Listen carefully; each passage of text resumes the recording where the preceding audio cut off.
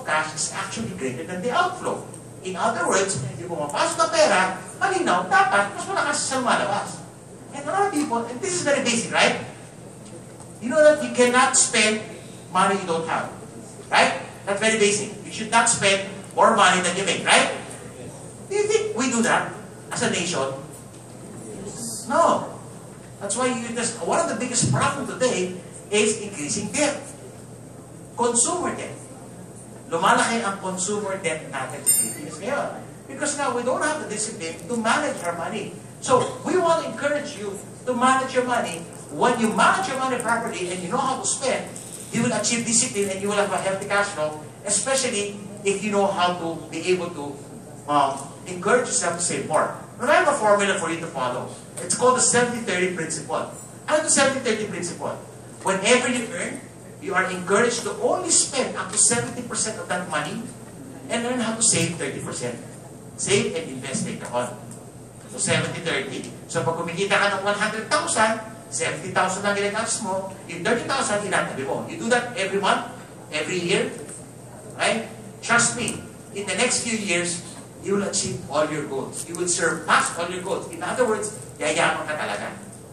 And a very, very, very simple formula. What is the problem? It may be a simple formula, but other people don't follow it. Sabi nga nila, hindi porke simple, madali.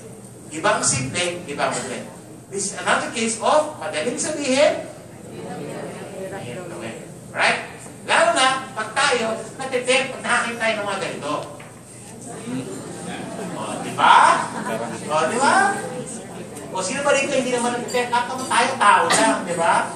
Lahat naman tayo natitip. Alam mo, I will share something with you. Did you know that there is a study that says women loves to shop? Alam niyo ba yun, yung study na lumabas, ang babae daw mahilig mag-shopping? Grabe, nung nabasa ko yun, sabi ko nga, eh grabe, ini-study pa pala ito, no? That's a common knowledge, no? Right? Lalaki rin actually. I want to share something with you that is very, very personal. I've been married for a long, long time. 23 years. I've been married for 23 years. And my wife, you know, I love my wife. You see my wife, she's very beautiful, she's tall and pretty, and I love everything about her. Right? That's what my wife is. But my wife has a weakness also. Alright? And it's not her fault, you know, she's, I'm kind of excited, but you know, one thing my wife likes to do, oh by the way, sino ba mga married men dito? Married men na siya. Parang, lahat yung hirap ng married men, parang hirap na hirap. Married men, I want to share something with you. My secret, I've been married for 23 years, and I'm very happy that God blessed me with a good marriage. Okay? I'll tell you my secret. The secret to a happy life is a happy wife. Okay? Now the problem is, what makes your wife happy? Yan ang kailangan mo alamin. Okay? One of the things that my wife likes to do is public display of affection. Kasi my wife makes me, yeah.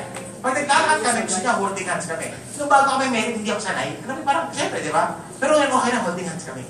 Okay naman. Sabi niya ng anak ko, you that, you. Alright. Ang mga bata, gano'n, no? So, hindi, wala pa kayo, holding hands kami ng anak ko. Kasama ko. And you know, yan naman yung holding hands na yan, that's very useful. Especially when you're in the mall. Kasi napansin ko, ang mga babae, at nakakita na yung side na pula, ano yung pula? Yung malaki. Ang mga babae, nagbabagoan nyo yan. Nagkakaroon, something happens inside of them. Okay? They're very sensitive. They have a sensory perception of what's going around pag nakasale. And by the way, hindi lahat ng sale pinapatulan nila. Okay? Ang gusto ng sale ay ang sale ng sapatos. Because among all the things that women likes to buy, number one is shoes. Okay? And this is something I don't understand. When women buy shoes, they buy a bag afterwards. There's some form of a mystical connection that I don't see. Okay, they buy. Okay yan. Okay, holding hands kami ng misis ko. Imagine ko, holding hands kami dyan sa Abreeza.